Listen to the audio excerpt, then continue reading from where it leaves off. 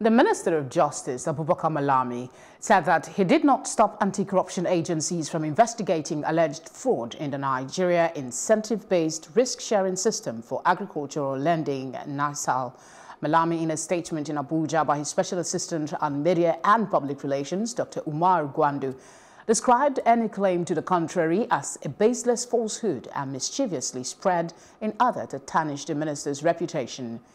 He said it is pertinent to submit to all intent and purposes that the statement does not convey the conclusion of stopping after investigation of NIRSAL as portrayed by an online medium.